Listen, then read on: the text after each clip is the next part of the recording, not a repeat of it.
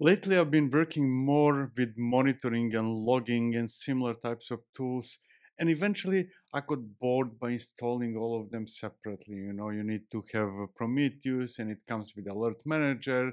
And I might want Loki for logging storage, and Promtail to ship those logs to Loki, and so on and so forth. And after all that, I still needed to set up a few dashboards, and that's all time consuming. So I decided to simplify all that in a way that everybody in my organization or in other organizations can get all the monitoring tools connected together in a meaningful way and ready to be used. Now, if you're following Crossplane, if you're following this channel, you already know about compositions. You know that we can use Crossplane Compositions to wrap together different resources, to connect them all into something meaningful and expose those compositions to end users as services. And that's precisely what I did with monitoring tools and what I'm going to feature in this video. It's going to be a short but very effective one. Before we proceed, you should know that there is a gist with all the commands, both those that I executed before this demo as setup stage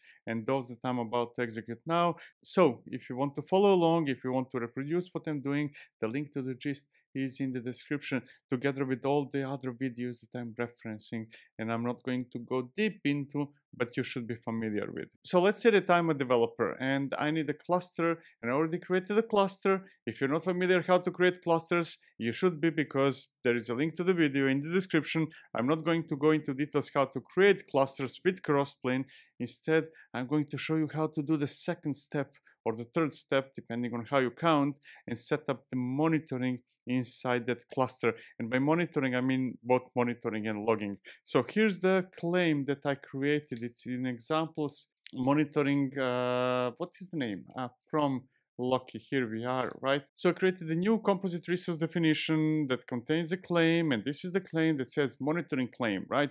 Now, why that name? Because I was too uncreative to figure out a better name for my claims. And if you're not familiar with claims, again, the link is in the description how to create compositions and claims with Crossplane. I will not go into details.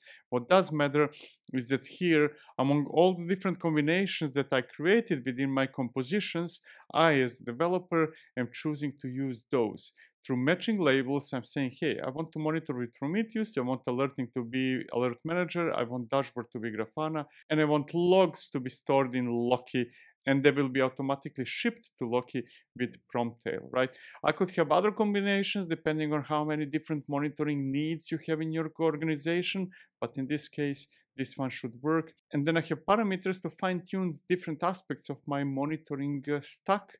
And in this case, all I really need is to specify what are the addresses through which I should be able to access the tools that I'm about to set up. And I'm saying, hey, the monitoring host is going to be monitor something, and alerts are going to be through alert.some domain, and dashboard will be this one. So essentially, I'm ignoring all the complexity of setting up all those tools and connecting them and creating dashboards for everything I need and so on and so forth. And I'm just saying, hey, this is the address through which I want this combination here specified as labels to be accessible. So how do I do that? Normally I should use GitOps, right? I should push this to a Git repository, and then Argo CD or Flux would synchronize this with my cluster, and I have a video about that as well. But today I'm making it easy. I'm ignoring the fact that you should do everything through GitOps, and I'm going to apply directly by executing kubectl -- namespace. I want this to be in monitoring namespace, and I want to apply something specified in the file examples monitoring from loki.yaml, right? That's about it. That's all I need to do. And again, I'm repeating, you shouldn't be doing this. You should be pushing it to Git, but I was too lazy to set up Argo CD. Now, as a developer, all I have to do to see the status of that something, of that whole stack, is to say, hey, in the namespace monitoring, I want to get monitoring claims, right? That's the definition that I just applied to my cluster. And I can see that those are the hosts, the same ones as I specified, and it's already ready. It's already ready to be used. And as an operator, I might want to see more details, and I would probably say something like namespace monitoring get everything and everything in Kubernetes is not really everything. So I'm going to specify ingresses separately, and I want to see the config maps, and I want to see the secrets. And there we are, right?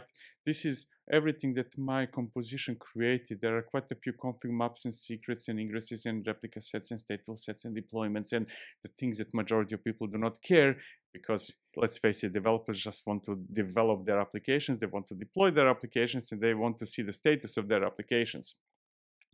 So as an operator, I would probably want to see Prometheus in action, and let's say that would be the address monitor.ingress host.nip.io, and this is the address that I specified earlier, and I can open it in browser. Here we are. This is Prometheus. I'm not going to go into depth what is Prometheus. If you don't know it, then you should.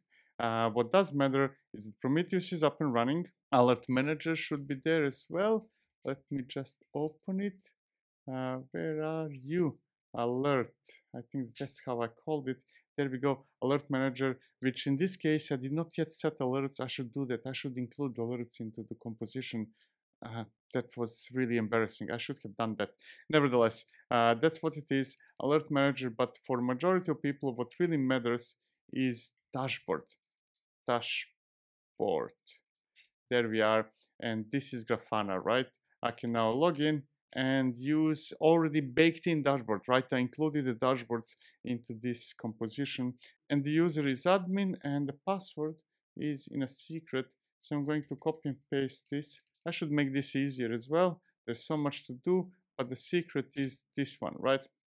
The password, which is stored in the secret. I'm going to copy that, and then I'm going to paste it into the browser, and here we go, right? There's my Grafana, and it already comes with at least one dashboard baked in. I should put more. It says Prometheus cluster, as you can see the health of my cluster and what's going on, and so on and so forth. I should create custom dashboards for whatever are my specific needs, but again, I did not do that. I just want to show you how you could do it, because you should create your own compositions instead of me creating compositions for you. And we can do explore, and I can say, hey, for Loki, I can, through Loki actually, I can see logs of my applications. I can say, hey, whenever there is an application and something with the label app, and let's say Crossplane, and then I want to see the logs no matter where that something is running in a cluster. This has been running for much less than 1 hour, let's say 15 minutes. And here we are, these are the logs that match that specific label. I can now filter the logs in any way I want. They're all being streamed into Loki from any part of my cluster, no matter how big the cluster is. And that's about it. That's how easy it is for the end user to use something without really knowing all the details, because details are an implementation detail hidden into the composition. And finally, before I leave you, let me show you here. There we are. This is the directory with the files that I defined. This is my Crossplane manifest.